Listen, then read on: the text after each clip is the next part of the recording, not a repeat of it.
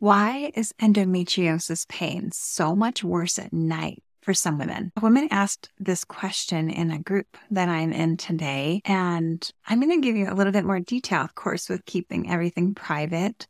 She said, why is my pain so much worse at nighttime? And it's been happening the last several months. It's getting worse. She takes ibuprofen before bed most nights, definitely when she's on her period, but she still wakes up in the middle of the night and it's worn off.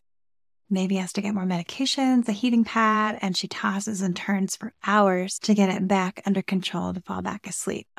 This is so hard. And this is such a great question. And I want to just give a little bit of information of why this can happen for some women. It depends on the cause of endometriosis. I want to address this question from a traditional Chinese medicine perspective. In traditional Chinese medicine, every organ has the opportunity to replenish itself or nourish and rebuild energy in that organ within a 2-hour window. There's an entire clock, and every 2 hours it switches around the clock to a new organ. Liver time is 1 to 3 a.m. There's so much to say about this, but to keep it simpler, liver stores blood. It's in charge of circulating, and everything that I'm saying is according to Chinese medicine.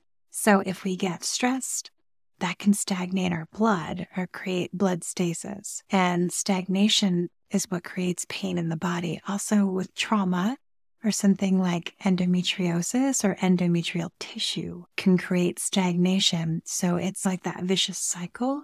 It's like what caused it was probably some kind of a stasis or a toxin that got stuck in the body.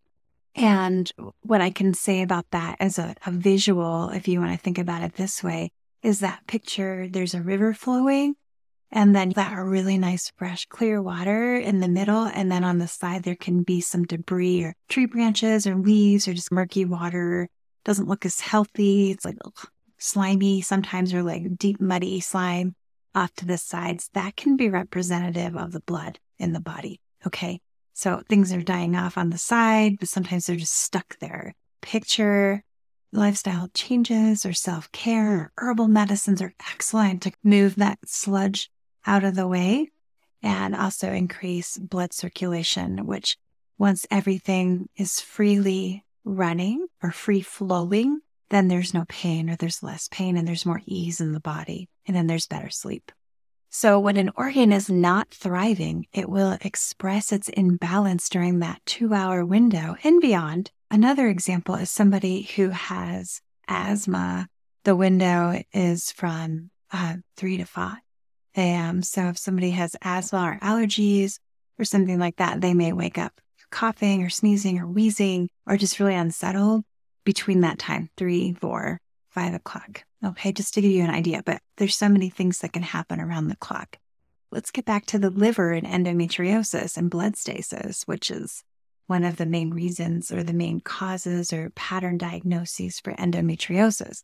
Things that help the liver to rebalance and to flow freely is movement and light exercise. And I completely understand that when you're in pain, and obviously in the middle of the night, you're not going to get up and start exercising. When the pain subsides throughout the day, I'm not saying to go and take a massive walk or run or anything like that.